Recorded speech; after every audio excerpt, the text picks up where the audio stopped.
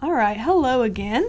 And we are going to move on to a region that we've all probably thought about before. We probably already know all the structures that we're talking about, but we just want to make sure that we're all on the same page in terms of the visible structures of the eyeball, or the globe of the eye.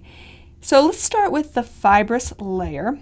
By far the most easy to identify, and the only one you can really clearly see in this particular image, is the sclera of the eye. So this is the majority of this region.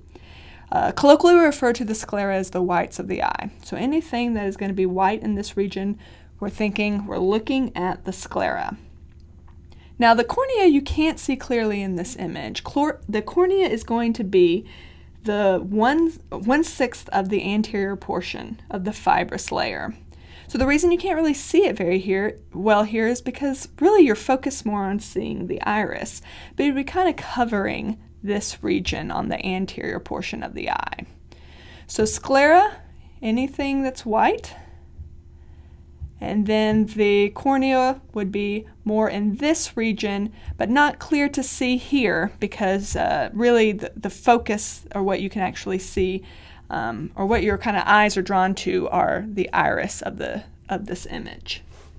So recall that the cornea is going to be avascular. Now moving on to the vascular layer, or the uvea, you are going to have two visible structures that we want you to pay attention to. The first is the iris. All right, so we've all thought about the iris. We always usually know the colors of a loved one's eyes, and so that's going to be this portion. This is a diaphragm right here. You're going to have two muscles associated with the iris, and you can kind of read about those in terms of the learning objectives. Now, right here in the middle, you have an aperture that's very important in terms of transmitting light, and that is the pupil. So if you're trying to understand the difference between the two in this vascular layer, the iris is the portion that is going to be different colors in individuals. The black portion in the middle is the pupil. As we all know, it can change size dependent on different types of stimulation.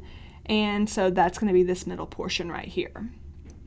So all things that we've probably thought about before, and I think we just wanted to make sure we're all on the same page before we move into any of the deeper structures in terms of the eyeball.